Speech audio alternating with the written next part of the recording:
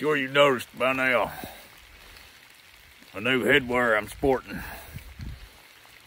made from authentic raccoon. Okay, now this particular hat has a lot more uses besides just looking cool. Okay, now you'll notice this tail. Now there's a purpose for that. When I'm out there hunting Bigfoots and I draw down on one and I got a shot, if it's a long range shot, I gotta know what the windage is.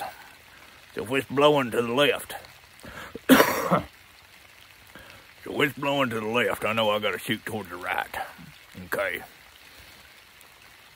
Or the left, you know, vice versa, whatever. Okay. Now, the main function it has, if you can see through your peripheral vision that the tail is wet, you'll know it's raining. Come at me.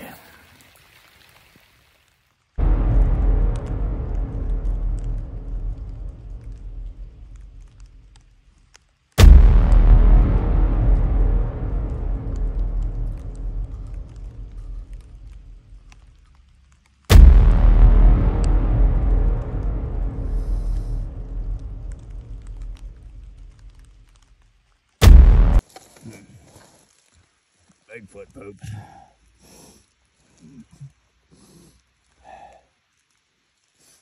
That's from today.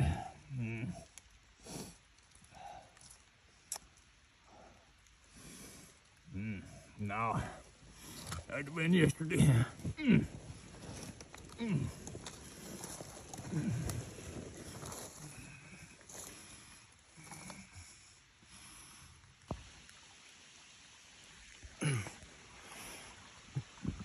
Well, we ain't had no luck spotting and stalking or sitting around dipping potted meat.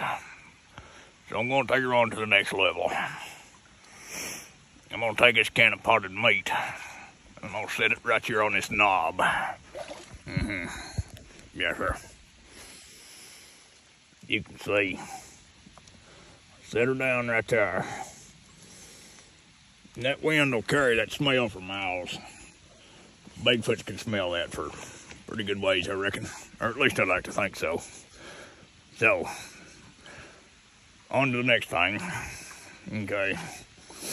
Now I've heard, for some reason or other, you sit around and beat a tree with a stick. Somehow that's like a Bigfoot call or something. I don't rightly know. I'm gonna give that potted meat a few minutes to get downwind. Then I'm gonna hide here in this creek. Beat on this tree with that stub right there.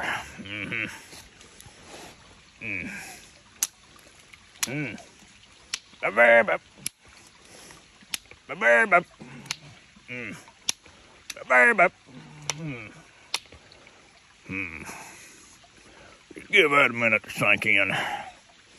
See what happens now.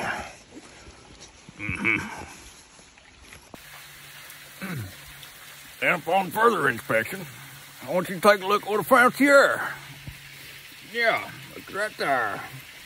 Scientific evidence of a Bigfoot at a Bigfoot house. Yes, sir.